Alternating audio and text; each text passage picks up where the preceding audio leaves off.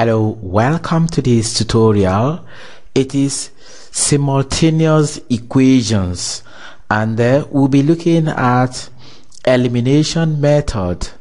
So here we take our problems, use the method of elimination to solve the following pairs of equations simultaneously. So we have the first problem where we are going to start from. We are going to name the equations 1 and 2 respectively. So I have the first equation, 3x plus 5y equal to 11 as equation 1. I have 3x minus 2y is equal to 4 as equation 2. The method of elimination is meant to eliminate one of the two variables that are involved in the equations. So what we do now is we study the two equations and see which of the variables has their coefficient of the same magnitude. So here we have a 3x here in equation 1, 3x in equation 2 here, 5y, negative 2y. So 3x, 3x. Now we can see the coefficient of x in the two equations are equal. So what we do now is, since this is positive 3, we are going to say equation 1 minus equation 2. So the operation here is minus. So we have minus, minus, minus. So that 3x minus 3x gives 0. So 5y minus negative 2y, negative gives positive. So that's going to give us 5y plus 2y. 5y plus 2y gives 7y. 11 minus 4 gives 7. So 7y is equal to 7. Dividing both sides by the coefficient of y, which is 7, we have y equal to 1. Now we have gotten the value of one of the variables, which is y equal to 1. So we can substitute in any of the equations to get the value of x. So we put y is equal to 1 in equation 2.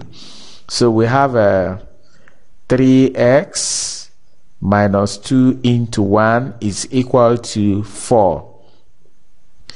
So negative 2 times 1 gives negative 2. On getting to this side, it becomes positive 2. So we now have 3x is equal to 6. 4 plus 2 gives 6. Dividing both sides by 3, we have x is equal to 2. So in coordinate form, it is 2, 1. That's x, y in alphabetical order. So we are done with problem 1. We go to problem 2.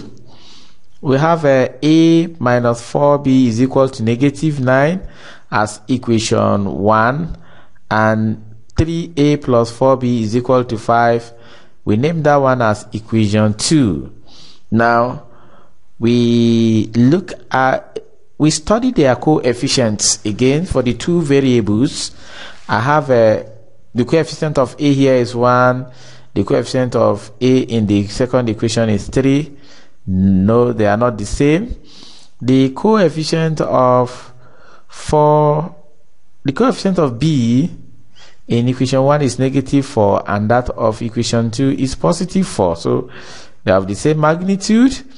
So what we do now is we study their signs. In equation 1, the coefficient of b is negative 4, and the coefficient of b is positive 4 in equation 2. So since they have different signs, we are going to add equation 1 and 2. So we have our plus, plus, plus. So a plus 3a gives 4a. Negative 4b plus 4b gives 0. So we have negative 9 plus 5 gives negative 4. Dividing both sides by 4, we have a is equal to negative 1. We have gotten the value of variable a in the equations. So we want to look at substituting a in any of the two equations to get our value of b. So we put a is equal to -1 in equation 1, so that we now have it as -1 minus 4b is equal to -9. So I have a -4b. That's this -1 going to the other side will give us -9 plus 1, which will give us -8. Dividing both sides by -4, we have b is equal to 2. So in coordinate form, we are going to have a comma b, which is -1 comma 2. So we go to problem 3. Problem 3, we have 3m minus 3n is equal to 6 as equation 1.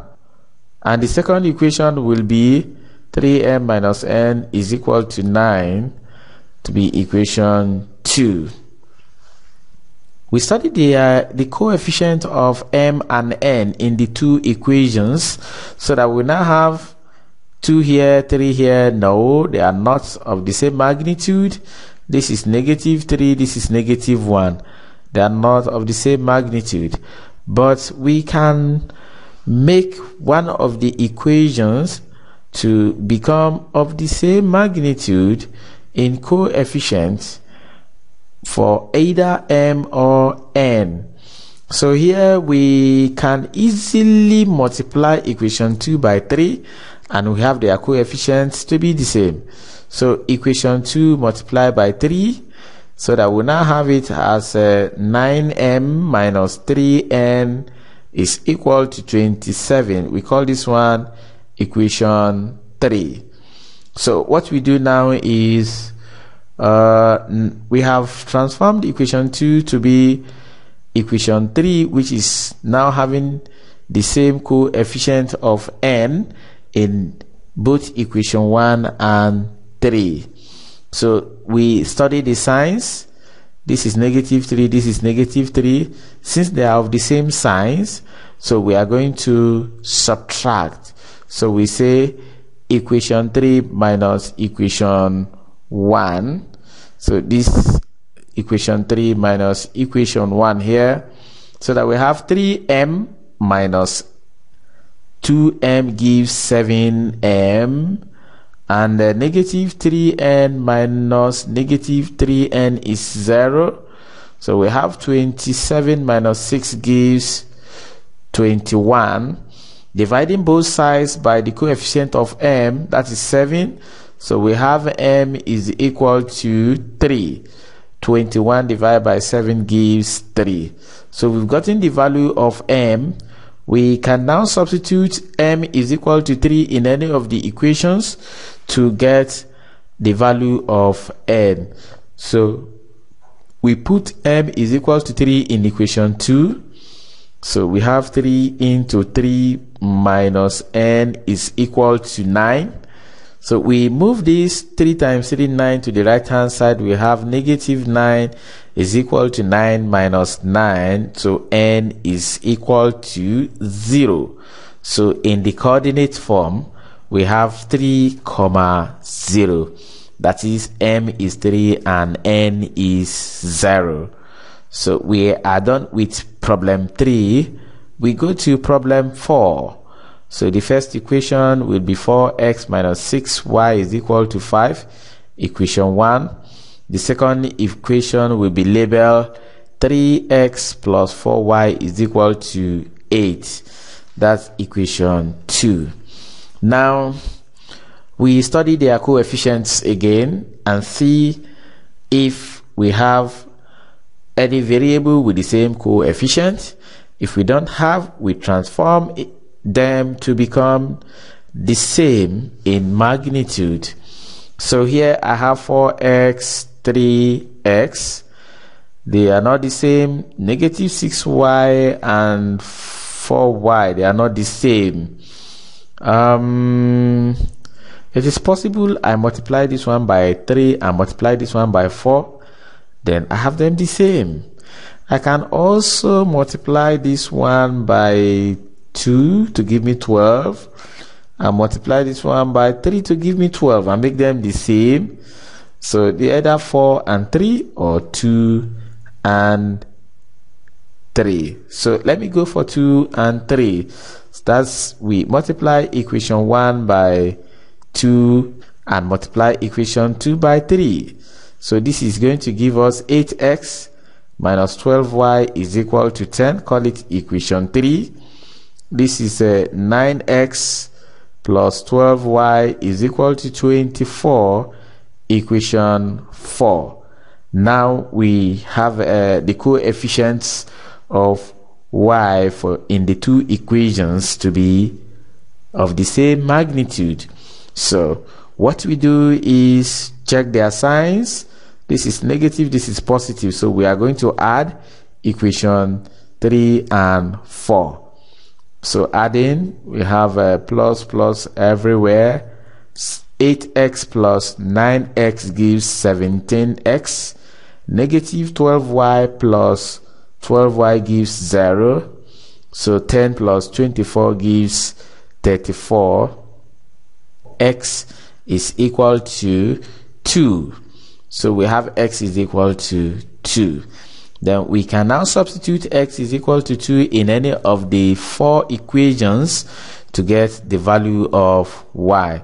So we put x is equal to 2 in equation 2.